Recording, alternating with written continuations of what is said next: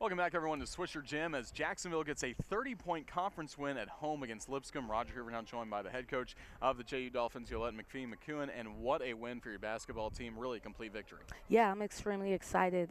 Like I was telling you off air, we only missed one goal, and we missed it by 3 points. We wanted to keep them to 48 points.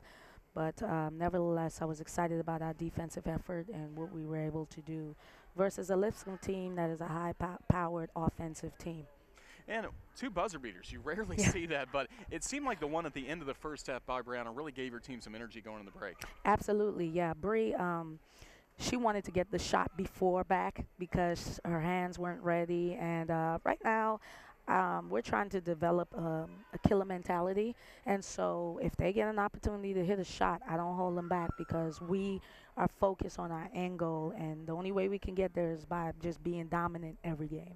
Well, and you look at the third quarter as well. JU got off to a good start, but then we started to see Lipscomb hit some shots, and there was one stretch where JU had a lot of turnovers. You called timeout. What was said during that break to kind of get the team on track? Yeah, we just got complacent and didn't get in our press offense, and we work on our press every day. So I was disappointed with that, and we settled down, and I told the point guards to have more control out on the floor, and they did that. And they certainly did in the fourth quarter, outscoring Lipscomb in that quarter 25-12. Are you happy that even with the large lead, they were still able to grow it to eventually 30? Absolutely, because we can't ever get complacent. You know, the game is not won until the buzzer's over.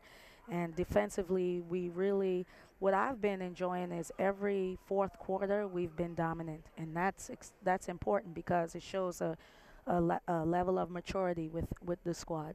Brianna Brown earlier this season got to 1,000 points. She had 19 today. Next up is Sharanda Reddick, as she had an outstanding game as well. 16 points. She'll probably get to that 1,000-point plateau on Monday. Yeah, I'm excited about Sharanda. You know, here's a local kid that came and had a dream and is getting ready to accomplish it. And Sharanda wants an ASUN championship, so she's not going to stop until then.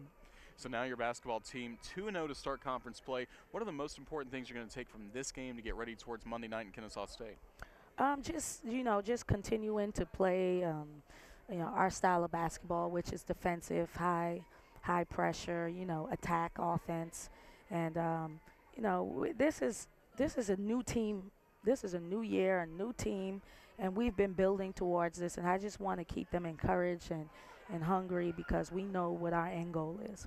Well, Coach, congratulations on the 30-point win today over Lipscomb. Thank you. We'll see you on Monday night against Kennesaw State. All right.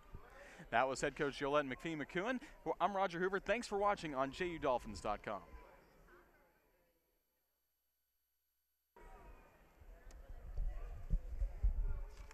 All right. Thank you, Coach. Yeah, it was great to see you again. I'll see you Monday.